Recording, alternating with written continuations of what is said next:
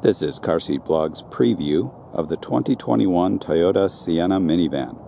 This is the LE trim with all-wheel drive and the LE Plus package. Very well equipped for just under $40,000, including destination and fees.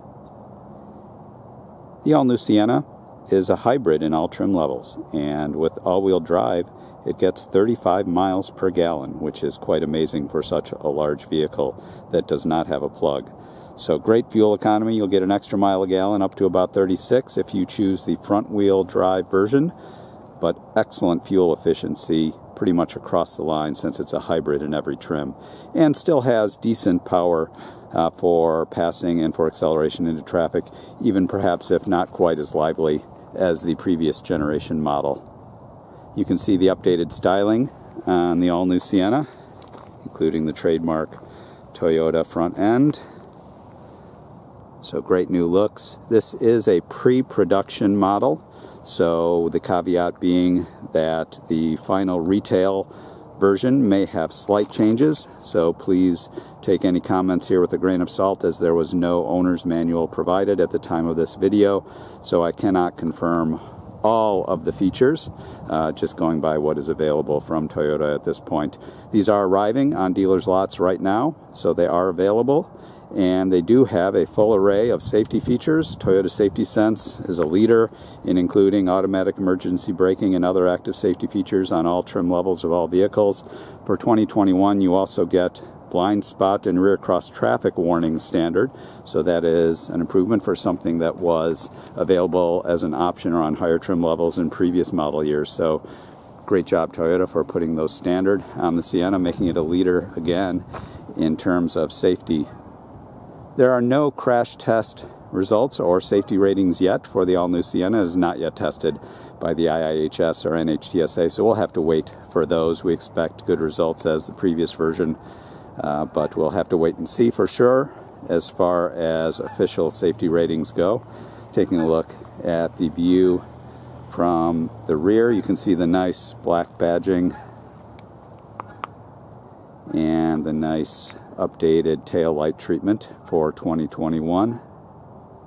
Again, a pre-production version as we look inside at car seat compatibility, so keep that in mind. And we'll take a look first at the cargo hatch. Generous storage here. You can see deep well, having lots of room, a nice side pocket for additional storage off to the left. And you can see one surprise here in the third row already, which is a full array of 3 top tether anchors for the third row, both outboard and the center seats all having a top tether anchor in 2021. And of course those seats fold, as you would expect, into the well, which has great storage if you have those seats in use. We will take now a look at the second row in terms of car seats. Upper trim levels have that kick to open feature where you swipe your foot under, and upper trim levels also have a 7-passenger variant. This is the 8-passenger model with the bench seat or the middle seat instead of a center console that comes with the captain's chairs on the upper trim levels.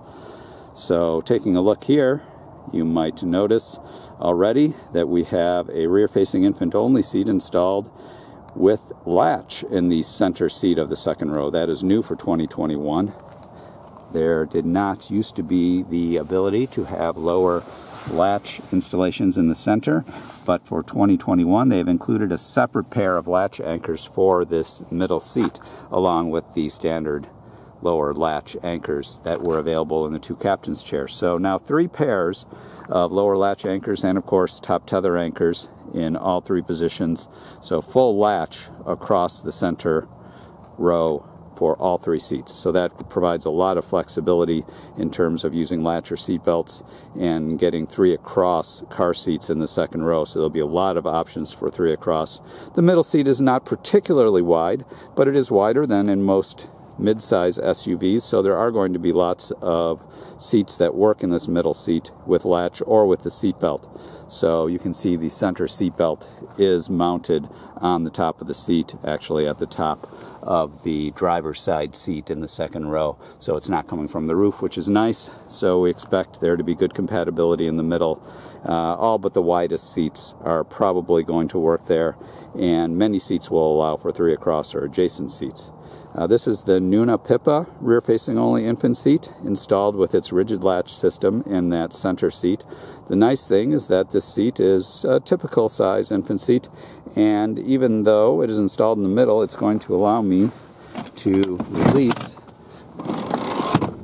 this second row outboard seat, move it forward, even with a rear-facing only infant seat installed in the center. So now we have even without removing or moving the car seat, we have the ability to get this wide access to the third row on the passenger side. So that's nice too. So many seats that aren't particularly wide will install in the middle and still let you fold forward this outboard passenger side seat to get access. And then of course the 60 section is on the driver's side. So you'll be able to fold that if you had a single car seat in this passenger seat. So lots of flexibility in the second row, and we're also happy to mention that these head restraints do remove with the push of the button, as you would expect. As typical in many Toyota vehicles, this middle seat head restraint is also removable, so no compatibility issues with car seats in general in the second row. Those head restraints won't be a problem blocking tall boosters, and no issues with the seat belt. These buckle stocks are rigid, but generally I have not found any particular problems in the second row. They're far enough back and they do have enough of a pivot angle to allow for good car seat installations in the cases I've tried so far. So second row, excellent. And now we will take a look at the third row of the 2021 Sienna. You can see on the passenger side I have a Graco. It's the Nautilus Snug Lock forward-facing combination harness booster seat. I've installed it with the Snug Lock system using the seat belt, but I could have installed it in the outboard passenger side seat in the third row using latch, because Toyota has equipped that spot with those lower latch anchors, and you saw the top tether earlier in the video, so there's a full set of latch in this outboard seating position. But I use the seat belt just to be able to slide it a little bit over toward the door side, and that allowed me to fold the 60% folding section of the third row, even with this relatively wide combination seat installed behind the passenger side. So that's a nice feature. You can get a full-size forward-facing car seat in the third row on the passenger side installed using latch or seat belt, and then you can still fold for storage the section on the driver's side. So now we're going to flip that seat up and take a closer look at what we have in terms of lower latch attachments. Again, you saw that we had the full set of 3 top tether anchors for this third row, and there is now a full set of lower latch anchors in this third row. So you can see the ones for the driver's side. There's a little bit low light, but we'll try to get a look there. There's the bar there. And there is actually a 5th anchor provided right here for the center seat. So there are actually 5 anchors providing the ability to put a lower latch anchor connected car seat in any of the third row seats. Of course, you could not share anchors, so you will not be able to use latch in all 3 seats in the third row at the same time. But you could, for example, put one in each of the outboard seats behind the driver and passenger using lower latch anchors, which you could not do in the previous generation Sienna because they did not have a pair for the driver's side outboard seat. But you can now put in 2 seats in driver and passenger outboard side. You could put 2 narrower seats using the lower latch anchors on the passenger side and in the center, and that is again because of that 5th anchor, which is shared. It is also shifted toward the driver's side of the vehicle. So if you do install a car seat using these 2 lower latch anchors in the third row, they will block these buckle stocks. So you will essentially lose the driver's side seating position, but that's okay. You can get 2 car seats back here with latch, and of course all 3 seats in the third row have that top tether anchor as well. So a lot of flexibility back here for car seats with latch or seat belt. A couple of minor points to mention. These head restraints on the outboard seats are folding but not removable.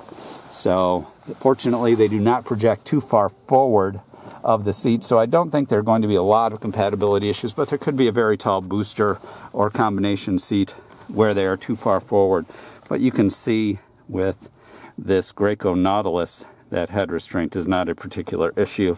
I'll raise this up, and you can see there's really no conflict there even at the taller settings, so we'll just get it to lock into place. So those head restraints, while they do not remove, I don't think they're going to be problematic in most cases. The center seat head restraint does have the standard button and can be adjusted up and down and removed if you have a taller seat in the middle. So a lot of flexibility there. Perhaps the one minor quibble is that the single rigid buckle stalk for this outboard seat does have limited pivot upward and projects fairly far forward.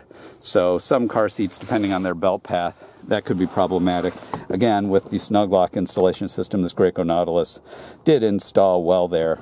So hopefully that will be a compatibility issue with very few car seats. Overall, this is a great update for the Sienna in terms of car seat compatibility and flexibility compared to the previous generation, giving you more options for 3 across and installation types, such that if you were unable to get a good seatbelt installation, for example, in this outboard passenger side third row seat, you could then simply use the latch system for installation, giving you more flexibility and more compatibility. So Toyota did a great job improving the Sienna for 2021 and making it on par with the Honda Odyssey minivan in terms of latch and car seat compatibility. So we'll have to wait for a retail model of this Sienna to give you an idea if it is as competitive as the Odyssey, but it sure looks from this pre-production model that it will be on par with the best vehicles, certainly with minivans, better than almost any mid-size SUV, and even on par with some of the full-size vehicles in terms of space and flexibility. So Toyota, great job with the all-new Sienna in terms of car seats and flexibility, and with the styling all new for 2021. Check out our preview of the 2021 Toyota Sienna at carseatblog.com.